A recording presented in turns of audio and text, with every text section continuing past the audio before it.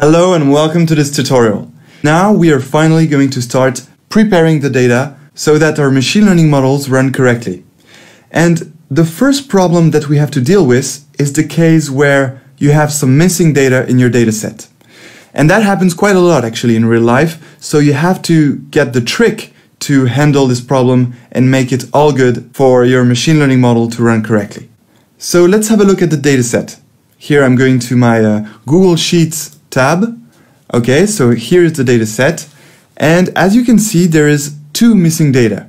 There is one missing data in the age column here for Spain and one missing data in the salary column for Germany. So how can we handle this problem? Well, a first idea is to remove the lines, the observations, where there is some missing data. So what we could do is to remove this line and remove this line. But that can be quite dangerous because imagine this dataset contains crucial information. It would be quite dangerous to remove an observation.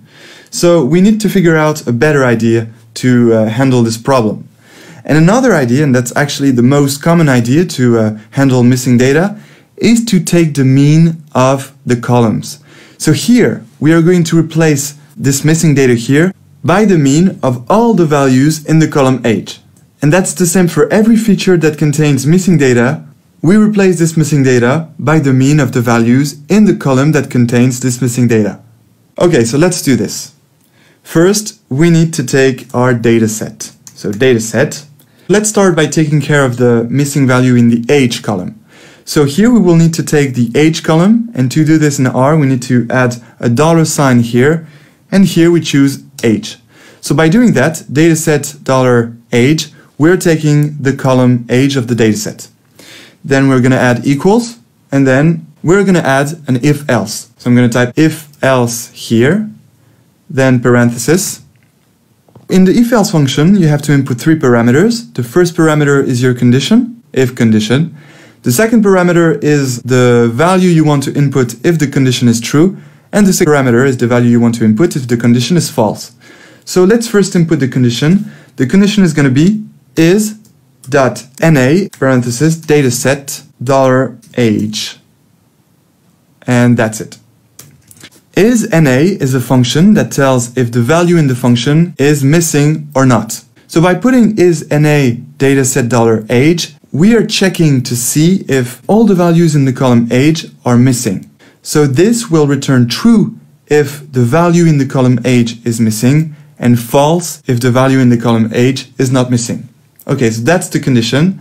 And now the second parameter is the value that is going to be returned if the condition above is true. And of course, if the condition is true, that means that there is a missing value, and that means that we have to replace it with the average. So here we're going to input as the second parameter the average of the column age.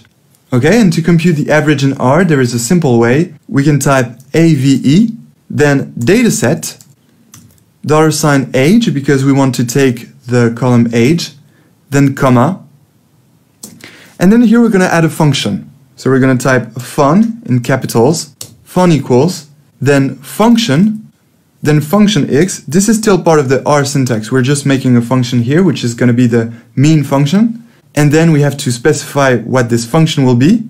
And so this function is, of course, the mean, which is an existing function in R. So here, parenthesis, x, comma. And here we're just going to add na.rm equals true.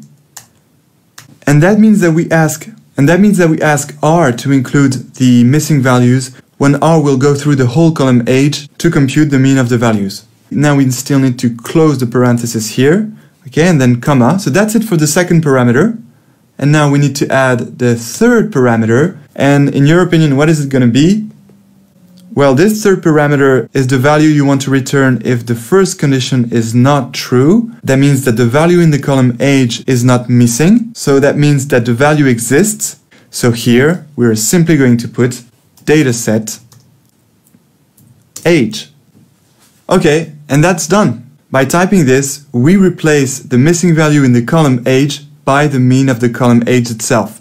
So let's select this and let's see what happens. So Command and Control plus Enter to execute. And here it is. It executed properly. And now let's look at our dataset by clicking on this tab here.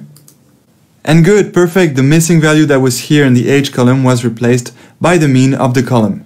Great. So now let's do the same for the salary.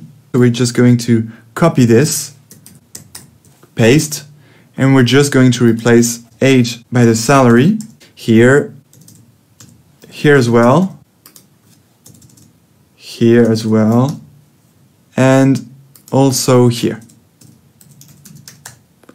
Great. And now we have to be careful with something. It has to be aligned here. So we just have to do this, and same for here. This. Okay, and now we're fine. Now we're ready to select this code section here. Press Command and Control plus Enter to execute. Here it is. Let's check our data set. And perfect, the missing value in the salary that was here was replaced by the mean of the salary column, $63,777. Okay, perfect, congratulations. Now you know how to take care of missing data in both Python and R. That's the end of this tutorial, and I look forward to seeing you in the next tutorial. The next tutorial will be about categorical data, so we will learn how to encode categorical data. You will understand why we have to do this, so I look forward to seeing you in the next tutorial, and until then, enjoy machine learning.